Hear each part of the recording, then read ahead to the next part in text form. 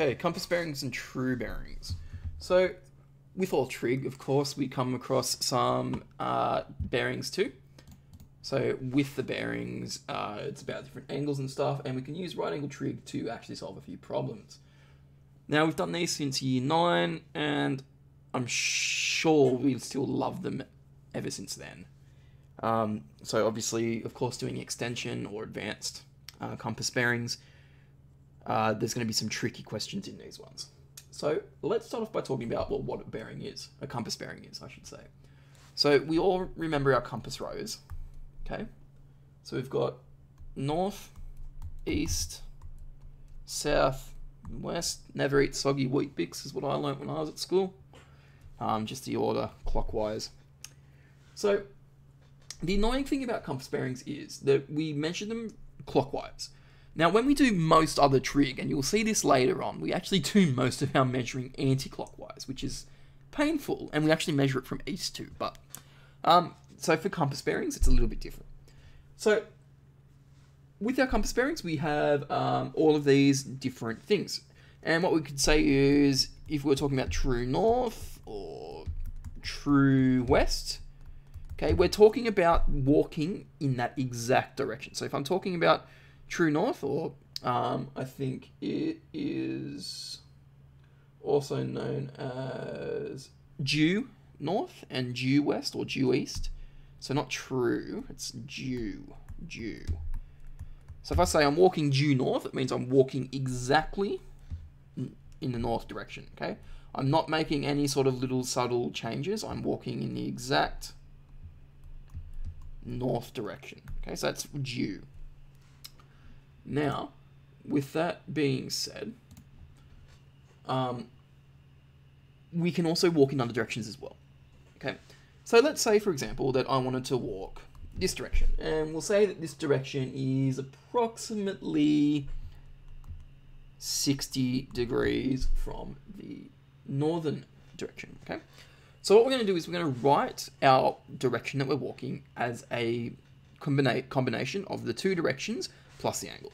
So we're walking in the northern direction, so it's either north or south. So we're walking in the northern direction. So if I'm walking this way, it's north. Okay, and then I'm facing north. I will turn 60 degrees, okay, into the eastern direction. Okay, so and that's how we write a compass bearing. Okay, so let's do one on this side. Let's say we've got one like this.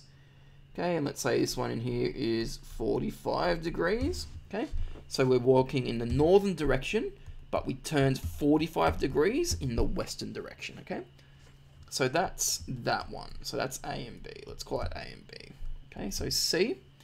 Okay, well, let's say we're doing this way instead, and we're walking, or we're facing 20 degrees that way. Okay, so I know it's not exactly 20 degrees, but let's just say, for the sake of the argument is. So we're facing the southern direction. Okay, so you start by looking directly south, and then you're going to turn 20 degrees anti-clockwise in the eastern direction, okay? So basically, that's how we work out our ones. Now we're going to do one more, and this one's going to be a little bit harder, okay? Not much more, but a little bit. So let's say it's 30 degrees this way, okay? Well, we start off by looking in the southern direction, okay? But how far do I need to turn around from facing south to actually face that direction there? Well, if it's 30 degrees from the western, it has to be 60 degrees down here.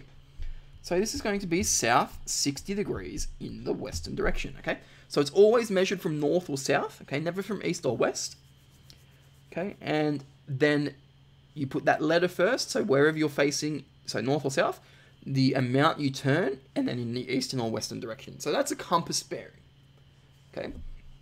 Now a true bearing is a little bit different. Okay, so a true bearing is always measured from the northern facing point. Okay, so we always measure from the northern facing point. Now we might decide that we want to, go over this way, and this is in here is 60 degrees. Okay, so this direction here would be 060 degrees T. Okay, now the reason we use this is because facing from north. So if I'm looking north, I turn 60 degrees clockwise, okay? So it's 60, or 060, so 60. So we always use 3 digits. degrees, and T. Now, T stands for true north because we're starting by looking at the true northern direction. Okay, so looking at the true northern direction, we turn 60 degrees and we get our new direction. So let's say we wanted to do something instead like this. So this one in here, let's say it's 45 degrees. Okay, well, what we need to do for our true bearing is we start by looking at north, okay, and then we're going to turn clockwise until we get to the point where we want to go. So we need to go from north to east, which is 90 degrees. We need to go, okay, east to south, which is another 90 degrees, okay, and then from south, we need to get to the point where we need to go, which is an extra 45 degrees. So 90 plus 90 is 180, plus 45 is 225 degrees, okay? So 3 letters, and then the T for true north. So basically, you just need to work out, well, how far around the corner, or how far around the compass am I facing? Now, north, south, east, and west have their own special values. Okay, so north can be considered 0, 0, 0 or 360. Okay, east is considered to be 90 degrees. Okay, south is considered to be 180 degrees, and west is considered to be 270 degrees. And we know that because they're just 90 degree intervals, or by dividing 360 up into 4 bits. Okay, so that's pretty much how we get our true bearings. Okay, so by measuring clockwise from north around to where we need to go. Okay, so a little bit different for these ones up here. Okay, these ones will always be a number between 1 and, or between 0 and 90, not including 0 and 90. And these ones here are going to be a number between 0, 0, 0 and 360. Okay, so with that being said, let's have a go at an example to do with these bearings. Okay, so a plane flies at 200 kilometers per hour, and it flies from A to B in the direction of north 45 degrees east for 20 minutes. Okay, so, well, first off, let's finish off the question, reading question. The plane then turns sharply due east for 1.5 hours to C. Find how far north and east of A the point B is, and then find the true bearing of C from A. So find how far north and east, not northeast, so a big distinction there. So north and then east, because we know already how far it's gone in the northeastern direction. But north and east.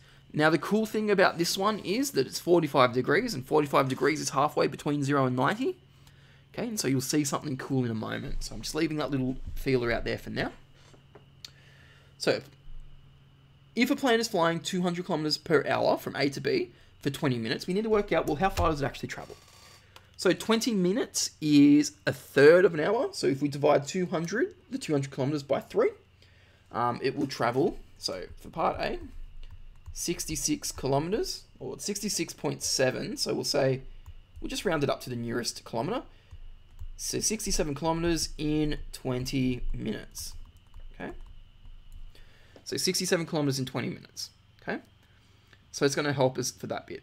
So find how far north and east of A the point B is. Okay, so it's going to, so here's my north. So this is my starting point. So from A, my starting point, it flies to B. Okay, at 45 degrees. Okay, so it's 45 degrees northeast. Okay, so east is in that direction, 45 degrees from north to east. So north. And it flies to a point B. Okay. And so what we need to find is how far has it flown in this direction and in this direction, knowing that it has traveled 76 kilometers already. Okay. So let's find A and let's find B. Now let's do A first. So we're going to use some trig. So I'm going to write SOHCAHTOA up the top of my screen just to remind myself what the trig ratios are. Now, we've got a hypotenuse and we've got an adjacent for A. So a hypotenuse and adjacent is cosine. So for A, we're going to do cos of 45 degrees is equal to the adjacent, which is A, over 67, which is the hypotenuse. Now to get the A by itself, we're going to multiply both sides by 67 to get 67 times cos 45 degrees is equal to A. And so A is equal to, I'm going to put that into our calculator, 67 times cos 45 degrees. Okay, and we're going to be using our exact ratio or exact value. So remember, cos 45 degrees is the same as 1 on root 2 or root 2 on 2. We'll do root 2 on 2. So root 2 on 2. So 67 times root 2 on 2 gives us 67 root 2 on 2. And because it's actually a distance, we don't really like having, surds as distances. So putting it into a calculator, it's going to give us a value of 47 point, and we'll round it to 1 decimal place, 47.4 kilometers. Okay. Now to do B, okay, it's going to be sine 45 degrees is equal to B on 67. Okay, so multiply both sides by 67 to remove the 67 on the right hand side. Okay, now remembering that sine 45 is the same as cos 45, which is root 2 on 2. Okay, so root 2 on 2, so 67 times root 2 on 2 is just 67 root 2 on 2.